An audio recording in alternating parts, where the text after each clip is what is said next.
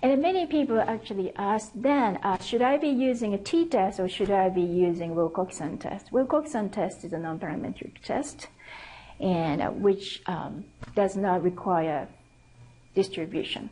So it's great. We don't have to worry about distribution. We don't even have to check distribution if you use non-parametric test.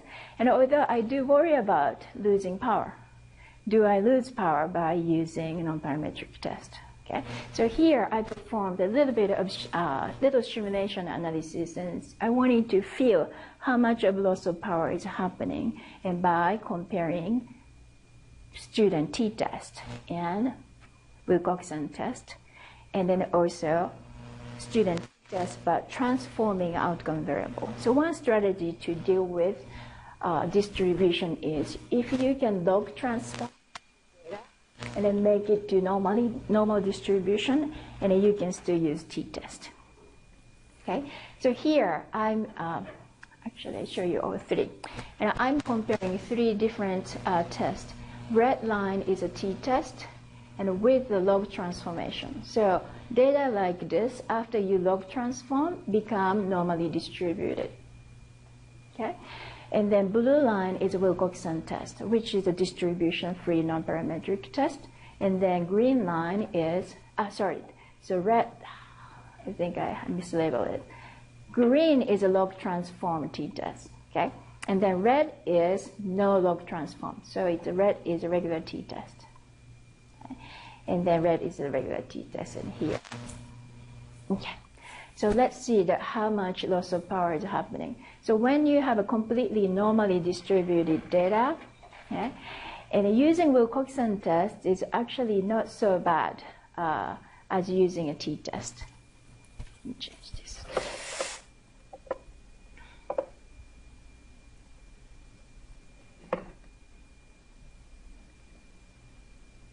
Okay.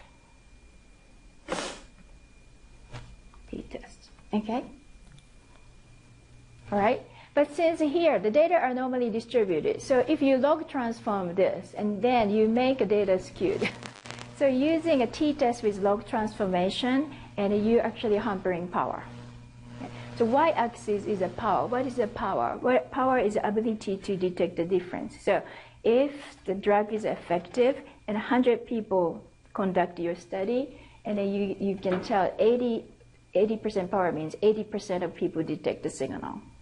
If the power is 5%, what does it mean? Only 5% of people detect the signal, even the drug is effective, right? So you do want to increase power.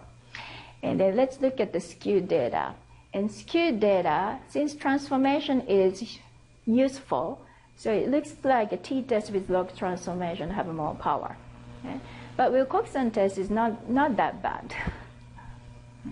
But let's look at the t-test without the transformation. So you grab this data and then don't look at the distribution, apply student t-test, and then your power is decreased dramatically. Okay.